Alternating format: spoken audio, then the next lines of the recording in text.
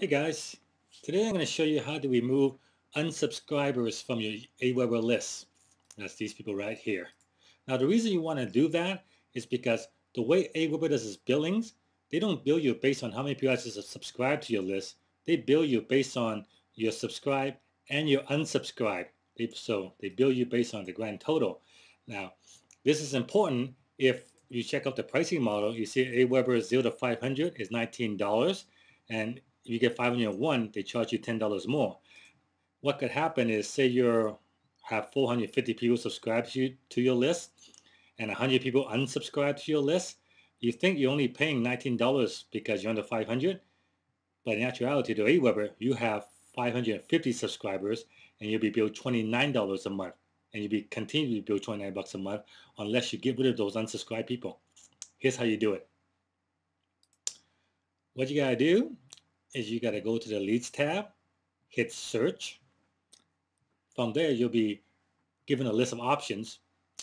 You want to look for all the unsubscribed leads, and they'll load up.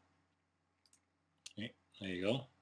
So these are all the people who unsubscribed to my list recently. What you do is you just click this erase button here and hit save, and they'll be erased. You notice that it only shows results 1 to 20, but I have 28, so it'll go to the next page as well. Yeah, so delete the rest.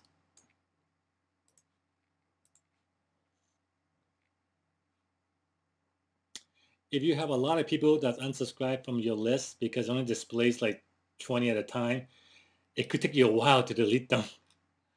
Another thing you might want to try is to delete the undeliverable leads, because if you can't deliver the email to them, why have them on the list? And in my case, I'm lucky I don't have a single undeliverable. All right. So now that the unsubscribe has been deleted, check back on the home page. All right, now we're back, and you see that it's still at 28. The reason for that is because Aweber does not update in real time. If I check back in half an hour, this should say 0, and my grand total should be the same as my subscribe total. And hopefully that saved me a bit of money because it won't push me into the next pricing tier. Hope this helped. Until next time.